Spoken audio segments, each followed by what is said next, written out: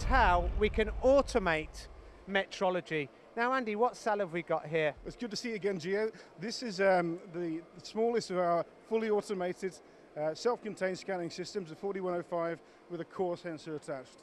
It's our entry-level system into automation. Well, I've got to admit, it looks extremely impressive. What components is it checking, and how long does it take to check? Okay, this particular component is a high-end automotive casting from a gearbox. The application itself is to sort of illustrate what might happen in a factory where you've got a casting. You need to know, is there enough stock material for it to go to the next process, which could be a machining cycle. So if I do the machining, am I going to take the walls too thin, for example?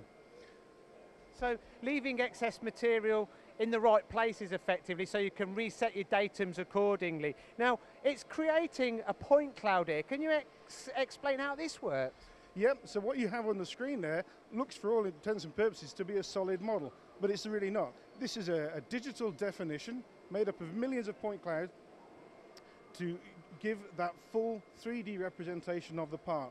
So if we were to look at this with a conventional CMM, you're only going to be picking out maybe 100 points of inspection. You don't really know what's happening in between.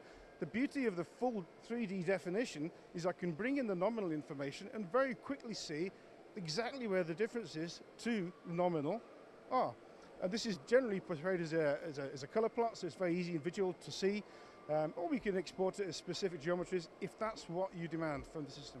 Andy, that's a fantastic review. Now, this really illustrates how combining automation with scanning technology, it's really showing what is possible and how you can become effectively more efficient and save time. Yeah, I think so. This particular measurement cycle is taking about 2 minutes, but to be fair, we've a little bit slowed it down so people can see what's going on. But yeah, so we're picking up 5 million shots per scan with this particular run. It's taking about 24 images. Cheers, Andy. Thank you.